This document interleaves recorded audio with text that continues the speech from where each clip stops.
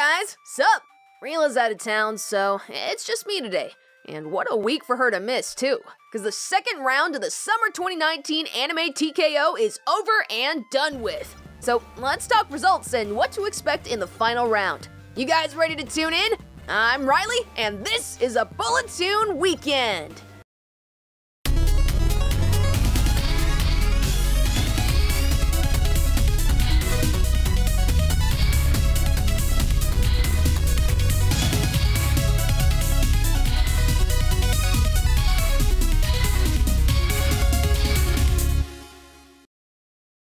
Okay, let's get started. So, to kick things off, wow, this round was way closer than I thought. I figured both of these brackets were gonna be complete and total shutouts, but no, it was actually a fight.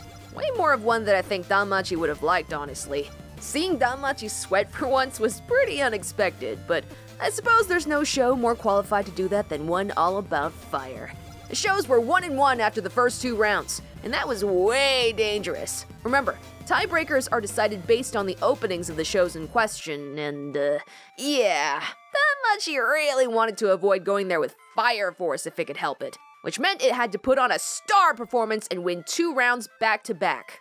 If any show could pull that off this season, it was Danmachi. And luckily, Fire Force kinda tripped itself up in the last episode of the bracket. So, Danmachi was able to take home the win. And it was pretty well deserved. That second bracket, though, that's gotta be a total feels-bad man moment for Okasa Online. Color me surprised, but it totally had it. Still, it ultimately comes down to the way the tournament is run. It's less about the actual peaks of the shows and more about a show's ability to be consistent.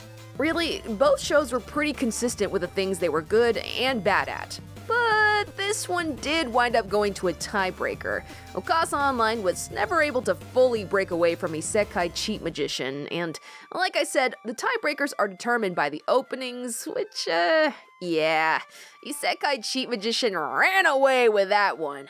So while Okasa Online might have reached a greater high point, it just wasn't able to convert that into a win because it took too long.